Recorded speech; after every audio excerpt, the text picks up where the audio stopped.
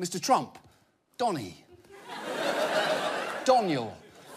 I would like to propose to you a third option, and that is drop out. Simply drop out and tell America this entire candidacy was a stunt. You have two really bad options here. If you keep going, you're going to spend the next 11 weeks ramping up hatred in speeches, injecting poison into the American bloodstream that will take generations to remove, and denying the country the contest of ideas that a presidential campaign should actually be. And after that, you're either going to win or you're going to lose.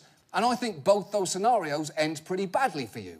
It would be humiliating to lose to a candidate whose trustworthiness is doubted by 60% of registered voters. That's nearly 2/3. Perhaps most powerfully of all, Mr. Trump, Donathan, you didn't just expose the flaws in our political system.